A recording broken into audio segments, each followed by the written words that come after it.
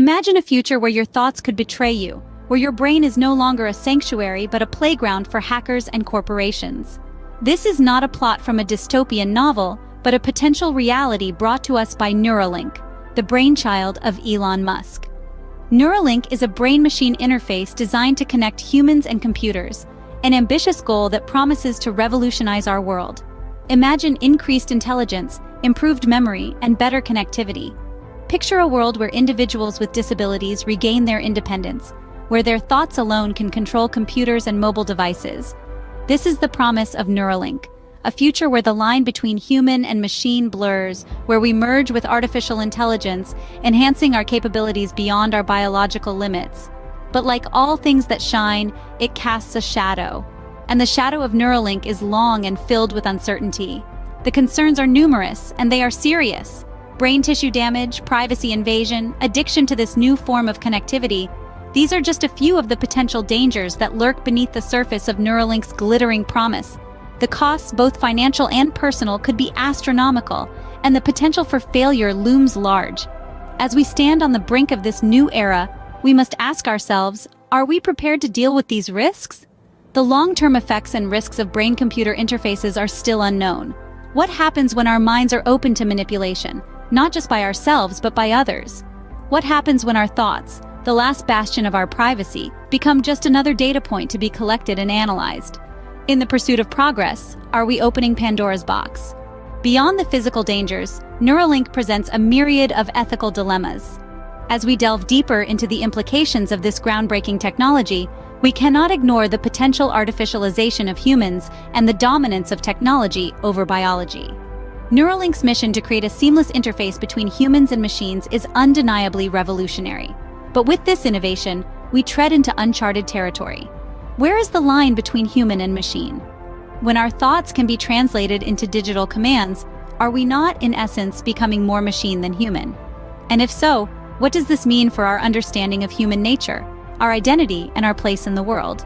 The concept of merging human consciousness with artificial intelligence is not new. But with Neuralink, it's no longer just science fiction. It's a tangible possibility. This raises a host of ethical questions. For instance, if our thoughts can be decoded, what does this mean for privacy? Who would have access to this data, and how could it be used or misused? Another major concern is the potential for inequality. Neuralink, like any groundbreaking technology, will likely be expensive and out of reach for many. This could create a divide between those who can afford to enhance their cognitive abilities and those who cannot. This neuro-inequality could lead to a new class system based on cognitive enhancement, further exacerbating existing social inequalities. Moreover, the competition for enhancement could lead to a society where cognitive augmentation is not just a luxury, but a necessity for survival. In a world where your job, your social status, and your future prospects depend on your ability to keep up with the enhanced, the pressure to augment could become overwhelming. As we stand on the brink of this new era, we must ask ourselves, are we ready to redefine what it means to be human? Are we prepared to navigate the ethical minefield that Neuralink presents? These questions are not just for scientists and ethicists to ponder, but for all of us. After all, the future of humanity is at stake. Neuralink's journey to innovation is not without controversy. Forging ahead with the ambitious goal of merging man and machine, Neuralink has made headlines for its groundbreaking technology. But beneath the surface of this futuristic endeavor, a storm of controversy brews. In its quest for the future, Neuralink has received the green light from the FDA to conduct clinical trials in humans. This is a significant step forward, given the potential of the technology to change the lives of those with quadriplegia, allowing them to control digital devices with their thoughts alone. But this milestone is not without its share of controversy. Allegations of mistreatment of animal subjects have been leveled against the company. In the pursuit of scientific progress, it's crucial that we don't lose sight of the ethical considerations that accompany such research. The welfare of the animals used in these trials is a matter of concern, and has led to serious questions about the methods employed by Neuralink. And then there's the matter of brain data.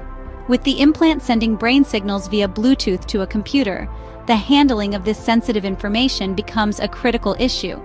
In an era where data is the new oil, how will Neuralink ensure the privacy and security of the user's brain data?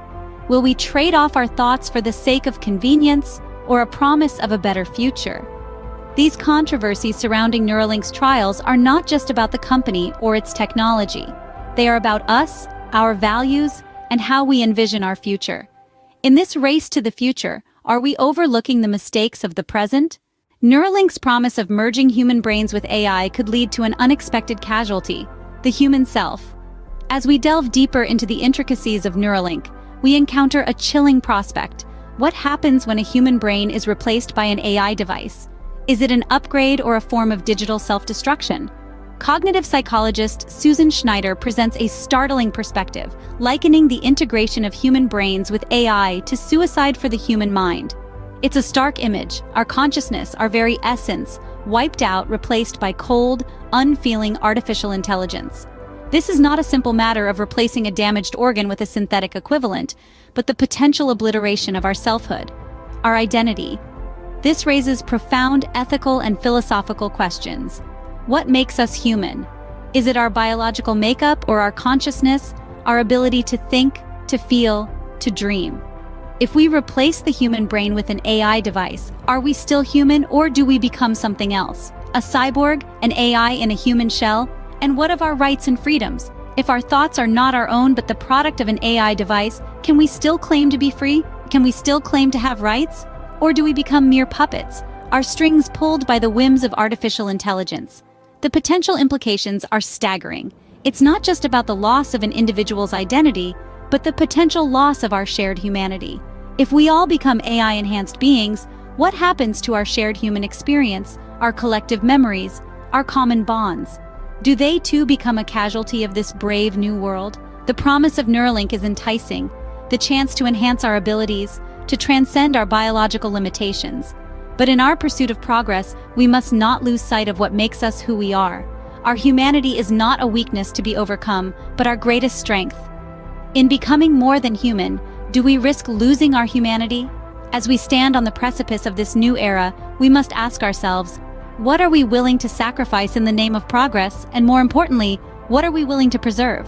Even as we speak, Neuralink finds itself in hot water with the law.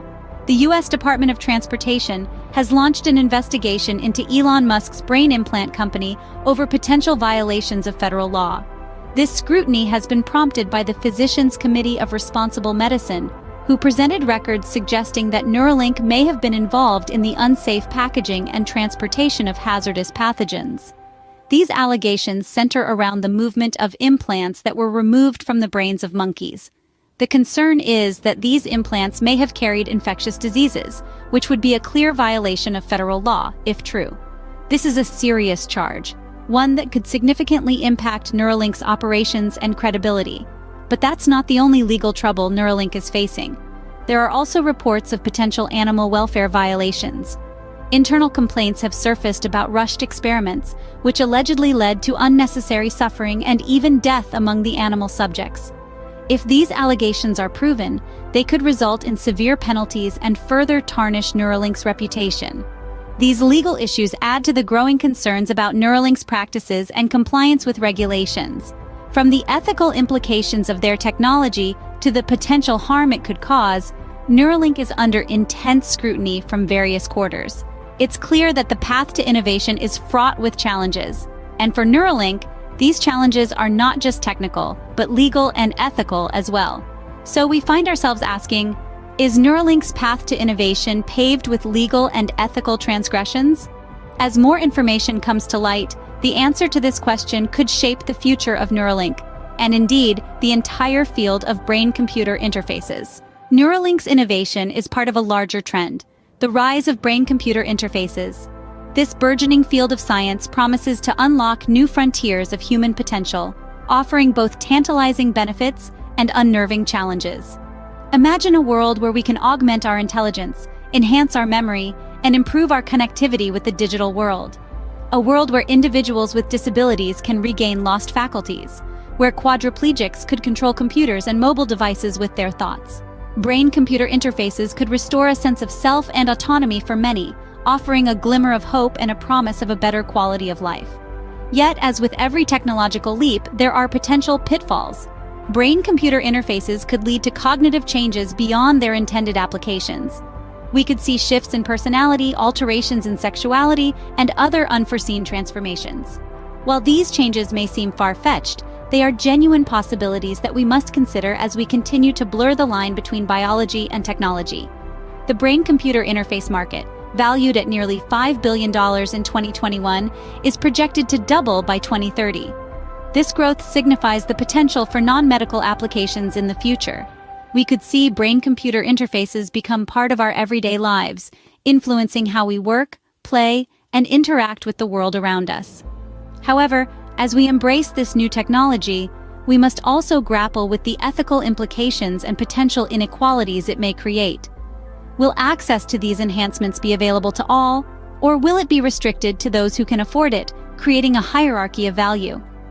As we stand on the precipice of this new era, we must ask ourselves, are we ready for the mind-bending future ahead?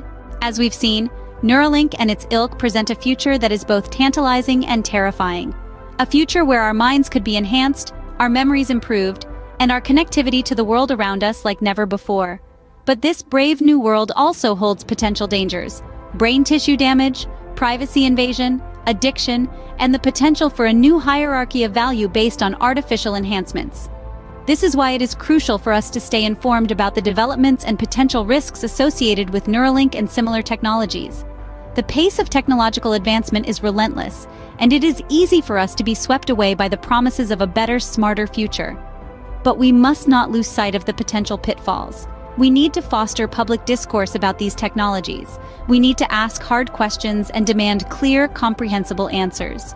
Who will have access to these enhancements? How will they be regulated? What are the long-term effects on our brains, our identities, our societies?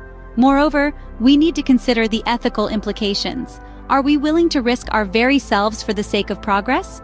How do we balance the potential benefits for individuals with disabilities against the risk of creating artificial divides among people based on their access to or refusal of such technologies? Regulation also plays a crucial role in this scenario. It is imperative that we have robust regulations in place to ensure that technologies like Neuralink are developed and used responsibly. These regulations should be designed to protect individuals and society from potential harm, while also fostering innovation and progress. Finally, we must remember the importance of our own agency in this process. We are not just passive recipients of technological change. We have the power to shape the future, to influence the direction of technological development, and to decide what kind of world we want to live in. The future is coming, whether we're ready or not. Stay informed, stay vigilant, and remember, the mind is a terrible thing to waste. As we conclude our journey today at AI Future Hub, remember that you've stepped into the future where artificial intelligence shapes possibilities. Hope you've benefited from our cutting-edge content. If you haven't subscribed yet, now is the time. Show your support by hitting that like button. Share our videos and spread the future. Don't miss your chance to be with us again on this journey by subscribing, liking, and sharing. Until next time, keep exploring the future with us.